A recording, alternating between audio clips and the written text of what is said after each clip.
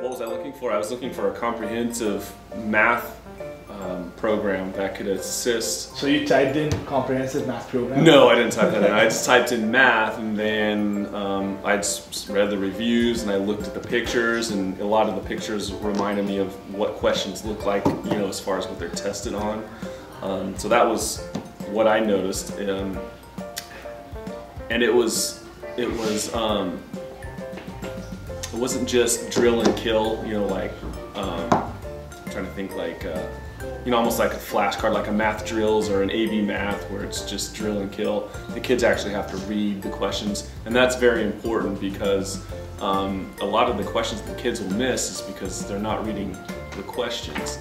You know, they're good at the drill and kill stuff, but if they have to read the questions, then that becomes a little more difficult for them, and they could be missing the problems because they don't understand what they're reading.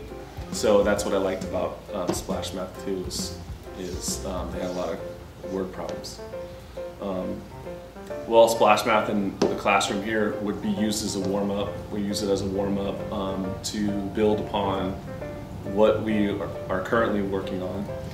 How I used it last year was I talked to the teachers and what lessons they were working on. I would have the kids come into my groups and they would get on those lessons to reinforce what they were working on currently.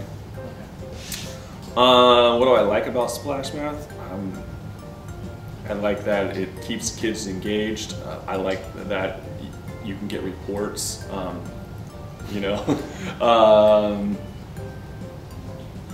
There's so many things that I like about it. It's hard to explain.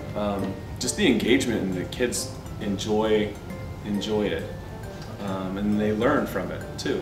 You know, I mean, that's probably the most important thing.